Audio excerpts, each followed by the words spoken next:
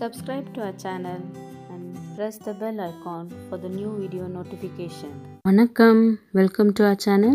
இன்னைக்கு நம்ம எக் மசாலா எப்படி பண்றோம்னு பார்க்க போறோம். முதல்ல 1/2 ஸ்பூன் சோம்பு, 2 கிராம்பு, 1 இன்ச் பட்டை, 1 ஏலக்காய், ஒரு 4 ஸ்பூன் எண்ணெயில போட்டுக்கலாம் ஒரு கடாயில. அது கூடவே 2 ஆனியன் ரஃப்பாக சாப் பண்ணியிருக்கிறோம். 2 ஆனியனை நம்ம போட்டுக்கலாம். நல்லா வதக்கிக்கலாம் ப்ரௌன் ஆகிற வரைக்கும் onions.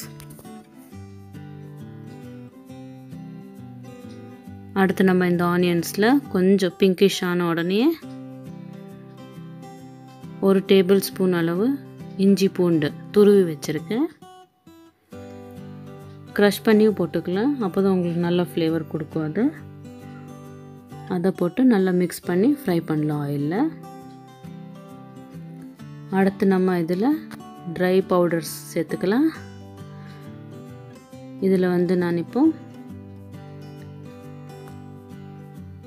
Chilli powder 1 teaspoon, 1/4 teaspoon மஞ்சப்பொடி, 2 டீஸ்பூன் தனியா பவுடர், 1/2 டீஸ்பூன் ஜீரா பவுடர் எடுத்து போட்டிருக்கேன். இப்போ எல்லாம் அது கூட கொஞ்சோண்டு தண்ணி, ஒரு டேபிள் ஸ்பூன் அளவு தண்ணி போட்டு நல்லா ஃப்ரை பண்ணலாம். ஃப்ரை பண்ணதே இதில் ஒரு 1/4 டீஸ்பூன் பெப்பர் பவுடர் ஆட் பண்ணலாம். அடுத்து நம்ம சாப் பண்ணி வச்சுருக்கிற 3 தக்காளி மீடியம் சைஸ் கூடவே சால்ட்டை போட்டு நல்லா வதக்கிக்கலாம். இது கூடவே நம்ம ஒரு 5-6 கேஷ்யூ நட் நம்ம பவுடர் பண்ணி போட்டுக்கலாம். இப்போ ஒரு கடாயில் நம்ம மஞ்சப்பொடி, சில்லி பவுடர், ஒரு 2 டேபிள் ஸ்பூன் ஆயிலில் 2 எல்லாம் மிக்ஸ் பண்ணி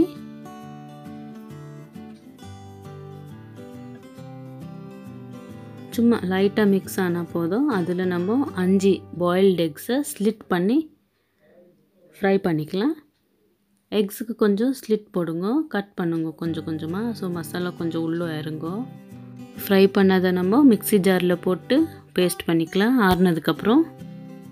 இப்போது எக்ஸை நல்லா ஃப்ரை பண்ணியாச்சு. இதை நம்ம ஒரு செப்பரேட் தட்டில் எடுத்து வச்சுக்கலாம்.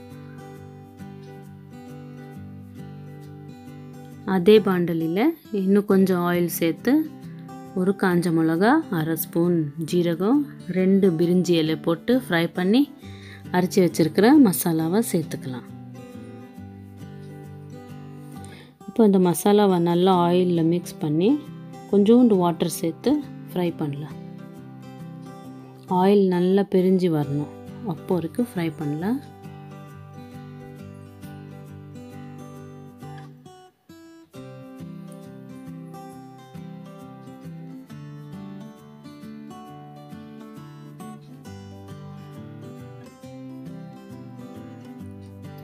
ஆயில் பிரிஞ்சு வந்ததுக்கப்புறம் ஒரு சின்ன கப் பால் சேர்த்துக்கலாம். காய்ச்சின பால் எடுத்துருக்கேன் நான். பால் சேர்த்து நல்லா மிக்ஸ் பண்ணி குக் பண்ணலாம். திருப்பியும் ஆயில் பிரிஞ்சு வரும், அப்போ நம்ம ஃப்ரை பண்ணி எடுத்து வச்சுருக்கிற முட்டையை சேர்த்துக்கலாம். இதில் சேர்த்துட்டு ஒரு 5 மினிட்ஸ் சிம்மில் வச்சு பாயில் பண்ணிக்கலாம்.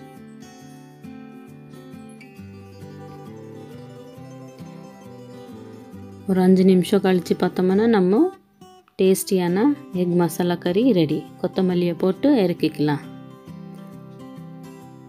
ஸ்டவ் ஆஃப் பண்ணிட்டு தான் நம்ம நெக்ஸ்ட்டு லெமன் ஜூஸை புழிஞ்சு விடலாம். இதில் ஒரு டேபிள் ஸ்பூன் அளவு லெமன் ஜூஸ் போட்டிருக்கேன் நான்.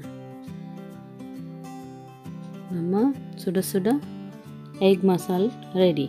இது நம்ம ரோட்டி, சப்பாத்தி, நான், ஜீரா ரைஸ், கீ ரைஸ் கூட சாப்பிடலாம். Thanks for watching. Subscribe, like, share, comment.